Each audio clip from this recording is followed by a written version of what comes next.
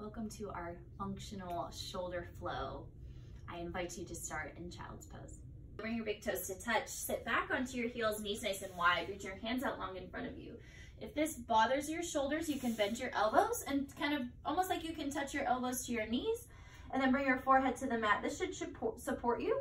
If this is still too much, I invite you to seed pose. So knees together, hands just kind of resting gently at your sides.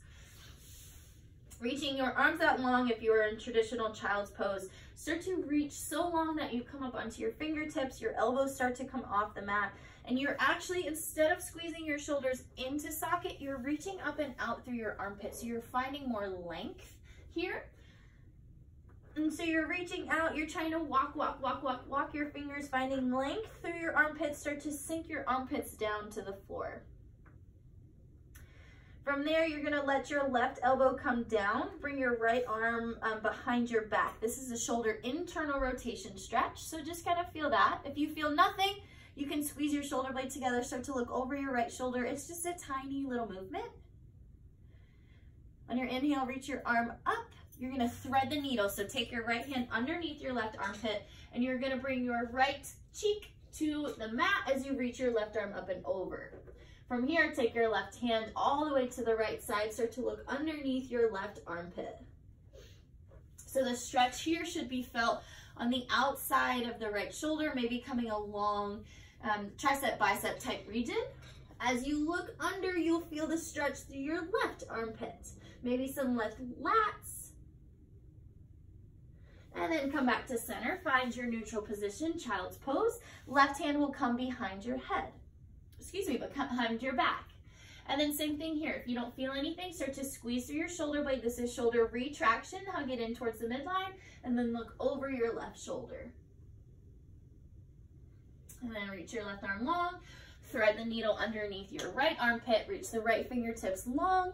Start to walk your fingers to the left side of your mat as you find the stretch through the left cup of your shoulder. So cup, I call it here, the deltoids.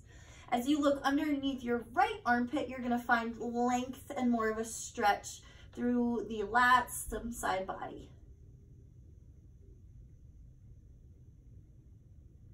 And then slowly walk yourself back, come onto your elbows and your knees. You're gonna leave your hips against your heels. Your left hand comes to the middle of your mat. Take your right hand behind your back. On an inhale, you're gonna come down.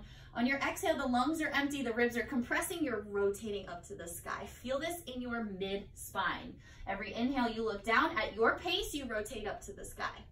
We're gonna go 5 on this side, and then we will switch. So following your breath, exhale to rotate, stay for the full breath out. Inhale back down. If this is too much on your right hand here, you can take your back of your hand to your forehead or hand behind your head. As you rotate up, you're squeezing your elbow up to the sky. After 5, switch side. Left hand behind your back. Inhale as you look down. Exhale to rotate up. Inhale down. Exhale to twist. And again, we have 5 on this side.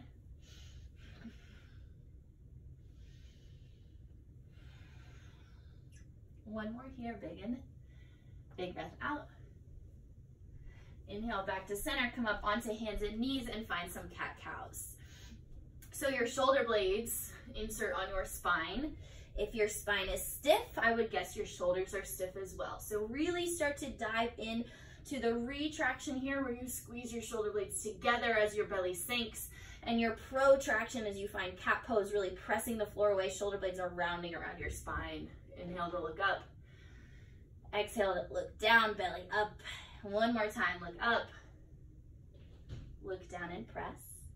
Hold your press. You're gonna start to shift forward into your protraction and shift back. Keep the protraction almost like your hands were on the mat. You can spin your hands to the outside so you're driving down through your hands. And then it's external rotation. So you're spinning your biceps forward as you kind of drive your shoulders down. You should feel this all the way through your back body, but you should be turning these muscles on almost as if you were holding a rod. You could pull it in half.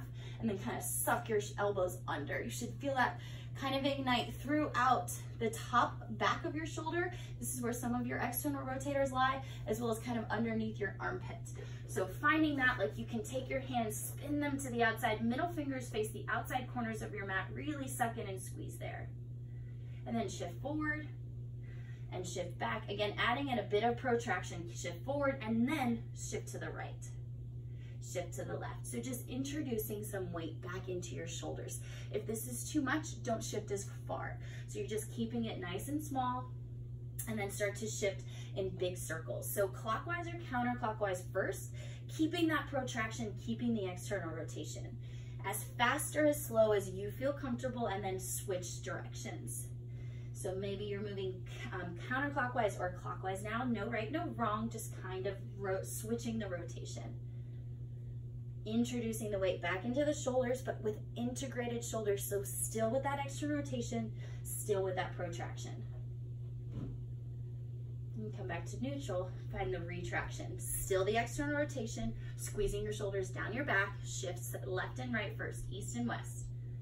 With a little bit more retraction, start to come into middle hands, you're gonna shift forward and backwards. Keeping the retraction, keeping the integration.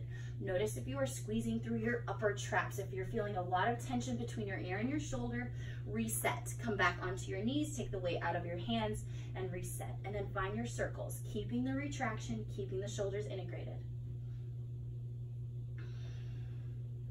And also keeping your breath. And then switch directions. Finding your circles, however fast or slow. Really gripping through your hands, you can feel this activation in your shoulders. Slowly shift back into your feet, walk your hands out long, come all the way onto your belly. So first we will find traditional cobra pose. Point your toes, bring your hands under your shoulders, squeezing your elbows in towards your sides. You're gonna pull your collarbones apart, so find more retraction. Start to press through your hands, lift up, elbows squeeze in, and it's that same kind of external rotation we found. Slowly start to lower down. Don't hold a ton of tension in your glutes. Inhale, lift up. You wanna feel this in your back, from the back of your head, and don't go all the way up either, but from the back of your head to the base of your pelvis. And one more time, lift up. Exhale, slowly lower down. Bring your forehead to the mat. You're gonna lift your hands out to a Y type position with your thumbs up to the sky. From here, with your forehead down, we're gonna lift just the arms up. So you should feel this a little bit lower down your back.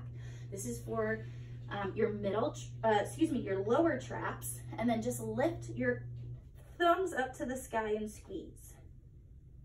Notice where you wanna compensate, and then bring your palms up and bring your palms down. Bring your palms up, bring your palms down. One more time up, one more time down. Come back to neutral, slowly lower down. Bring your hands out to a T. Just the arms lift up. Squeeze and hold, shoulders down your back. Palms face the floor, and then rotate. So you're gonna rotate your thumbs up and then back down. Thumbs up and back down. So you're just rotating however feels naturally here. Trying to keep the squeeze, feel the shake, and then slowly lower your hands down. Bring your hands to your sides. Lifting just the arms, lift up, pull your fingers towards your heels. Start to broaden through your collarbones. So instead of being here, you want to squeeze your collarbones down your back. You can lift your upper body up and then look up. And then pull your fingers towards your toes just a little bit more. And then look up more. One more breath in, slowly lower it down. Take your right arm underneath like you're threading the needle again, but then this time take your left arm out in front. Palms are up if that feels comfortable.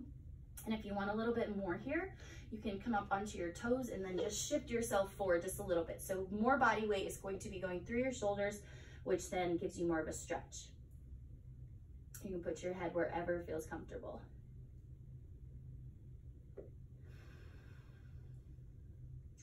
You should feel this on the outside of your shoulders, on maybe both sides, but particularly on the right.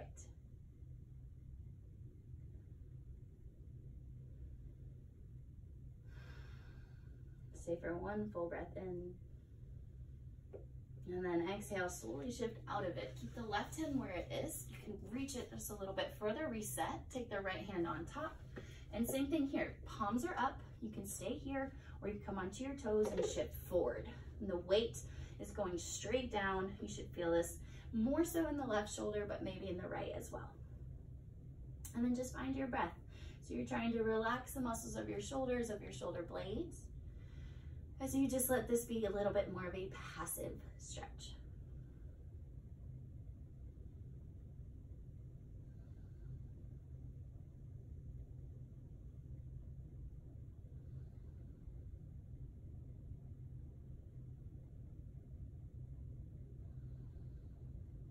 One more full breath in. Exhale, slowly shift out of this. And bring your hands, if you know you're stretchy, bring them to cactus arms. If you know you're tight, bring them out to a T. Your palms are facing the floor, no matter what position you're in. From here, you're going to lift your right leg up. You're gonna kick it across your back, and you should feel the stretch throughout your front body into your shoulder, but mostly some chest stuff. So start to squeeze your shoulder blades together as you look up to the sky. Your foot does not have to touch the ground. You can bring it to a block, or you can just leave it hovering, whatever feels good for you. And maybe you only rotate just a little bit, and that's fine too.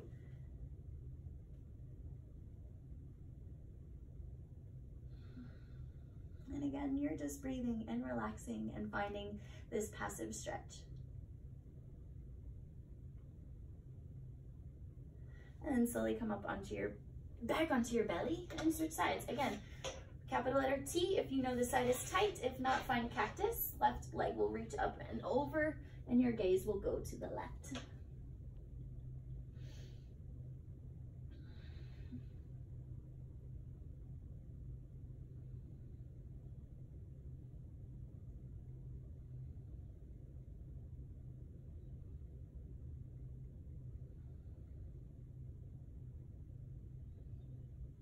On your next exhale, slowly release onto your belly. Plant your hands underneath. Find an upward dog or another cobra, whatever you're ready for. And then you're going to shift your weight onto your knees. This next move is a little bit more for an assessment. So you're going to bring your hands to your side, your palms are out. Just pull your belly up and in and find a comfortable seat. From here, you're going to keep your palms up and your elbows glued into your sides. So squeeze in there, and you're just going to start to open. I call these no monies. Not sure why, but that's just what we call them. We usually do them with a resistance band. But I just want you to notice left versus right. So this is shoulder external rotation. So just notice, can you move the left arm way more than can you move the right? Do you feel more activation in one side or the other? And just squeeze and hold. And squeeze and hold, and you should start to feel, again, the top back of your shoulder start to fire up, maybe into your armpit as well. Keep squeezing your elbows into your sides. Keep pulling your hands out. Notice if you want to flare up through your ribs. I want you to keep the whole belly and back nice and tight. Keep trying to squeeze, squeeze, squeeze. Slowly come back to center. One more time, pull open. So your belly's engaged, your pelvic floor is engaged, your ribs are squeezing together. You should feel this in your shoulders. From here, you're gonna reach both arms up overhead. Big breath in. Take your right hand behind your head. Take your left hand to your tricep, and then just squeeze it down. So this is an external rotation stretch. So we activate first, and then we let it open. Turn on the muscles, and then we find the passive stretch. I'm not so much worried about the ribs here, but definitely keep the belly engaged. It's always your safe bet. And slowly release, switch sides. If it hurts to bring your hands overhead, you are more than welcome to just skip this part.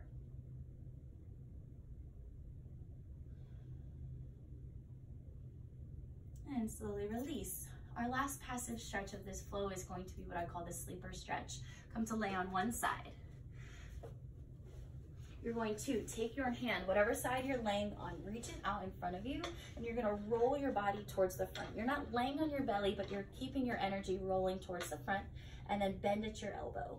Where your watch would be, take your opposite hand, place your hand on your wrist. It's not on your hand, it is on your wrist or your forearm. And then with the weight rocking forward, you're gonna slowly start to bring your palm to the floor. This is a stretch, keep your elbow bent. You don't have to push too hard usually to feel this one. We call this the sleeper stretch. So again, if you rotate too far away, this stretch will feel much, much less. So keep rocking the weight forward towards your belly as you press your hand down to the floor.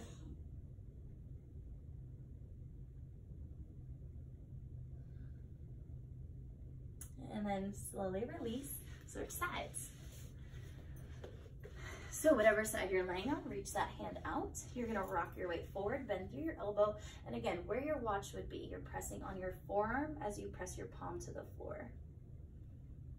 Notice left versus right. Notice dominant hand versus non-dominant hand. They may be completely different.